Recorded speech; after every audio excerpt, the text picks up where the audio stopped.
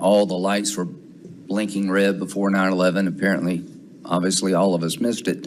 Would you say that there's multiple blinking red lights out there? I see blinking lights everywhere I turn. The blinking lights are now showing up much brighter for the United States as multiple states are now evacuating people as an FBI warned about bomb threats was recently released. Now, this warning was sent to states like Connecticut, Georgia, Kentucky, Michigan, Mississippi, and Montana, and it is expected that more are coming. And yes, while some of these threats may not be as credible as the rest of them, it makes you just wonder, how far will the conflicts in the Ukraine, Russia, and Israel, how far can they actually reach? And at the end of it, you gotta ask yourself, are we still safe inside of our own country? A series of bomb threats were made to multiple state capitals across the United States on Wednesday. Officials and law enforcement in Kentucky, Mississippi, Michigan, Montana, and Georgia confirmed to CBS News that Capitol buildings in their states received threats. The complexes were evacuated as a precaution, but no explosives were found. For more, let's bring in CBS News Justice Department reporter Rob Legary from Washington. Rob, what do we know? Are they connected? What is the FBI saying about these threats? Hey, John, thanks for having me. Good evening. So right now, we don't know much about these threats, but what we do know is that the FBI said that they are hoax threats that they do take seriously. They said that they've evaluated the threats, and there's no credible threat to any of these state capitals or complexes that occurred today. But they said the danger here lies to innocent citizens because you have to evacuate. This creates a state of panic, and the FBI says that they urge all citizens throughout the country to stay alert and to report any suspicious activity to law enforcement. In some ways, we should probably be thankful that these were hoaxes. But in the off chance that they weren't, then what would happen then? I mean, we shouldn't avoid the hypothetical situation where we actually see attacks here at home. Like, we've already seen cyber attacks on multiple federal agencies since last year, right? But I want to ask a question, and I really want you guys to decide on this one. On a scale of 1 to 5, 5 being the highest and the best, and 1 being the lowest, how safe do you feel right now as both an American citizen and as a resident of this country? Comment down below, and while you guys are thinking about that, don't forget to drop a like for the video and subscribe to the channel for more news and updates like this one if you want to stay informed. I really appreciate that, guys. Now, evacuations weren't the only thing that happened. In fact, it also led to brief lockdowns and disrupted government work. So this mass email that was sent out specified that these bombs would go off within just a few hours. Although some states like Wyoming, Oklahoma, Nebraska, Missouri, and Maryland also received these threats to their capitals, but they chose to remain open. Maybe the threats there were easier to deduce as hoaxes rather than the others that I just talked about. Back here in the U.S. tonight to the bomb threats targeting at least a dozen state capitals. Emails claiming explosives were, quote, well hidden and that people would end up dead. Evacuations ensued as teams then swept through buildings in multiple states. Tonight, authorities now investigating who is behind this hoax. Here's ABC's Steve Osunsami from Georgia, one of the states rattled by these threats. With political stakes and tension so high, authorities today had to take the threat seriously. A bomb threat called into at least a dozen state houses across the country, sending law enforcement officials sweeping for explosives that they did not find. People were running from state capitals in Montana, Kentucky, Michigan, Georgia, and others. Federal investigators tonight say that the email that triggered it all came from outside the country. The note sent to lawmakers was just a few sentences saying that the explosives were well hidden and that people would end up dead. I'm not even sure what would motivate somebody to do something like that could potentially result in loss of life. In Maine, Secretary of State Shenna Bellows had a similar incident happen on Friday where someone called police to her home for no need.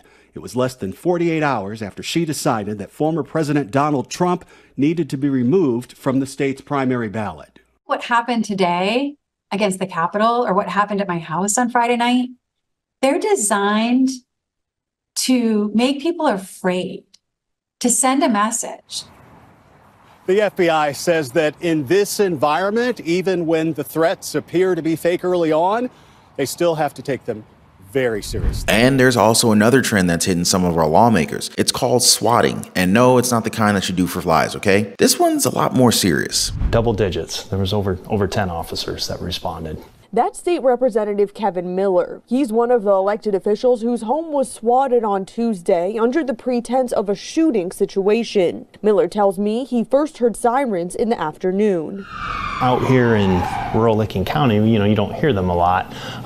So I heard them and they started getting louder and louder. He says he walked out to his porch and saw an officer blocking this road to the left of his house. And that's when I knew this is getting crazy. Something's going on. My son saw off the porch there. He said, "Dad, they have rifles." Well, they have rifles because they were dispatched to a shooting situation. Now, I want to go ahead and address something here. We're not going to dwell into political parties or anything of that sort. We're actually going to address this as Americans, all right? So these fake calls or emails, they're being much more frequent. And to date, I haven't seen any one of them investigated for them. Maybe something's actually going on behind the scenes, but imagine this for just a second. What if investigations aren't moving forward because there's no leads? What if these people are using burner phones and gadgets, stuff that our local law enforcement can't locate? The fear here is that these hoaxes, I don't know, they're like pranks for some people, right? That these could theoretically lead to some officers being a bit more relaxed. Kind of like that story. Which was it? The Boy Who Cried Wolf? Y'all remember that? Where a prankster just basically kept yelling around town that a wolf was coming and the villagers always fell for it, except that one time when a wolf was actually coming. But the damage was done. The villagers let their guard down. And I know it's a little bit of a reach, but what if this happens here in our country? And another thing, it's no surprise that 2023 and 2024 will both go down in history books for a lot of reasons. And let me tell you guys, the 2024 presidential election is going to be a doozy. I mean, we're already seeing the false flags lining up for us. It's going to be so unique that there's probably going to be a write-up in history books as it happens. And understand that this is a very polarizing topic. In fact, so polarizing that threats are being directed at Supreme Court justices because of it. Now, of course, we can think of this as either about former President Donald Trump or President Biden. But here's the twist, folks. What if we're being intentionally divided by something other than political parties? Because we can have different opinions on things. That's fine. We can argue all we want. That's all right. But this is also now teetering to a point unlike we've ever seen before. And some experts argue that this is probably due to the people coming in through the borders. Not people who are legitimately looking for help, but bad actors who come from different countries that generally don't like us. Tonight, amid the record number of migrant crossings along the southern border, 3 U.S. mayors sounding the alarm, saying their cities are at a breaking point. Just today, Texas Governor Greg Abbott ordering a Boeing 77 plane carrying 350 asylum seekers to arrive in Rockford, Illinois. The passengers immediately bus to Chicago. Abbott, who for months has been busing migrants to so-called sanctuary cities, starting the flights after Chicago officials began impounding the buses used to transport them. Similar scenes in Denver and New York City, where more unannounced buses arrived. Since August of last year, Abbott has sent nearly 30,000 migrants to New York City alone, prompting the 3 mayors to require bus companies to give advance notice and additional restrictions for dropping passengers off with stiff penalties, saying the current system is harmful. This is a concern for many of us. And like I said, experts are asking, what if these fake calls, these fake reports, what if they're coming from anyone else other than the American people? I mean, we've let around a few million people inside this country within just a short period of time, some of which are actually included in terrorist watch lists. So the expectation is that we're going to see more threats. We're going to receive more warnings. And credible or not, it would be appreciated if our government and the powers that be take the time to protect the American people. But what do you guys think? Make sure you share your thoughts on this down below. And before I go,